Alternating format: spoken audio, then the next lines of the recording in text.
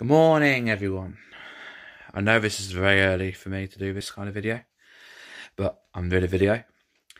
I just weighed myself because I have to weigh myself to see what's what, and now I can say this: I'm 22 stone and 10 pounds. No, yeah, 22 stone and 10 pounds. Sorry, and 8 ounces, which means upon about 8.5 pounds since the lockdown. Now, to me, that's not too bad because I thought it'd be a lot more because of the stress we've all been under, especially me, been under a lot of stress with all this lockdown stuff. So I'm happy the fact that I know what it is now. I can go and work on that and make it less and less and less and less and less. Hopefully, when this whole thing's over, I should see a 20 stone. That's what I want to be at least.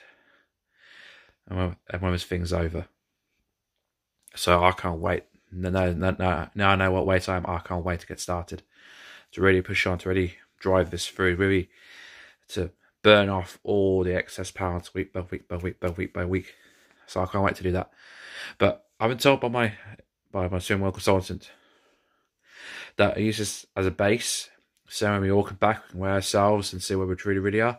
But at the moment, this has really got me going. I can now get on with this and just kick ass. So yeah, I think I should do this more often about my updates and my weight. To be fair, really, but I'll give the weight I am on the internet. Then she will put through a system, and then we'll come back. We'll go on the scales. The scales of victory. That's what I call them now. These are the scales of this is what you are.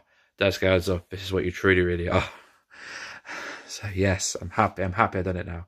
I'm no longer wondering what it is. I can now get on with it and kick ass. Yeah. Right. It's me signing off now. I know this is an early update, but I'm going to have to go because I've got some things to do. Alright, it's me signing off. Never stop fighting.